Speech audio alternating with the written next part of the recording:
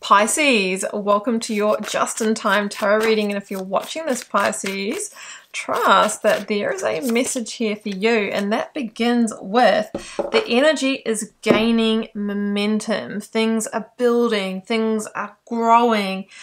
This is a beautiful energy of results coming, or things kind of heating up. Things are heating up. Heating up towards that full moon energy. This is the waxing moon, right? Where it's like we're in the earlier stages of something that's going to be big. All right, Oracle of the Angels. And here goes the Power card. Yes.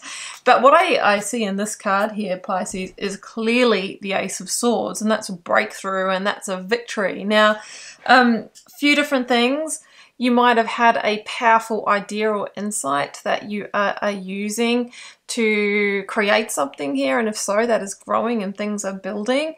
The Ace of Swords is also associated with truth or clarity of direction. So maybe you've started moving in a new direction, and because you have, things are flowing. Like, you know, when you are you turn the corner into the right situation for you, then all of a sudden the right people, places, things, or everything starts to fall into place and flow. I'm also getting that from this. Now, it feels like you're also using your power, or you're being asked to. That could be asserting boundaries, that could be asking for what you need, that could be taking more action, having difficult conversations. With the Sword of Power, you are cutting your way through the path here. All right.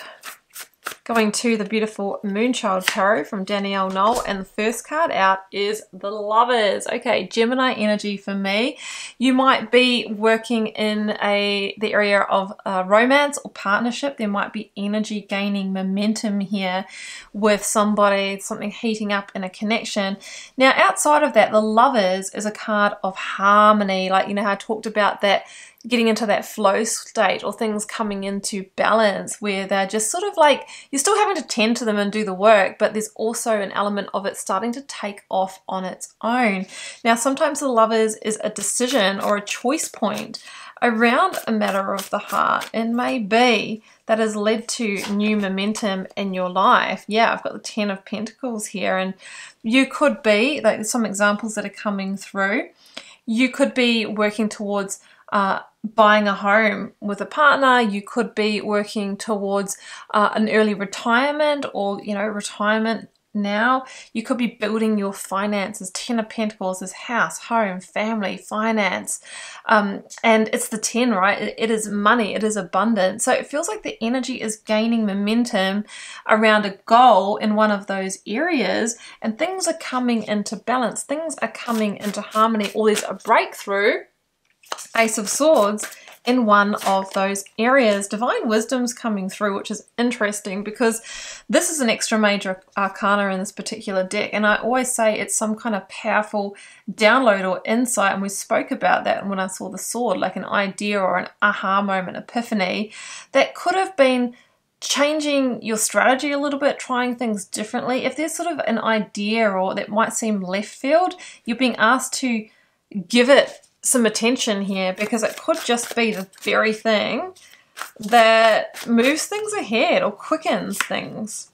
Four of Cups is here, because the Four of Cups for me is an energy where there's a big dream that you want to go after, right? Or you're really trying to get to the full realization of a hope, dream, wish, or goal, okay?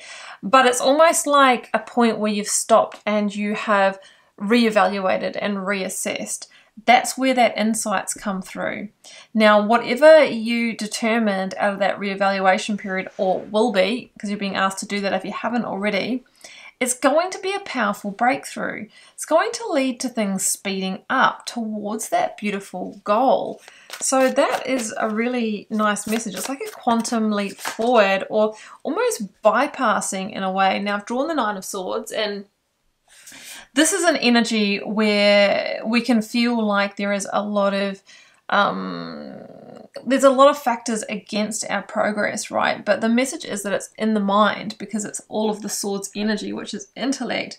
This can be like a worst case scenario thinking, or, you know, oh, I'm never going to get ahead, or, you know, this will never happen. You have to try and keep that under control, because that most definitely will put energy out there that's going to be counterproductive to you getting that result that you truly, truly desire. Instead, the High Priestess says, come back to your inner wisdom, because your inner wisdom, your higher self, knows you can absolutely achieve this goal. Now, she says you're at an important threshold right now, and there is a big leap in growth coming. She's also in all will be revealed energy. So whatever that truth was, whether it was a download, your own idea, or a truth that you learned from somebody else, it feels like it is a powerful piece here for the progress here. Now, Temperance has come through, represented by a divine being or a guardian angel energy.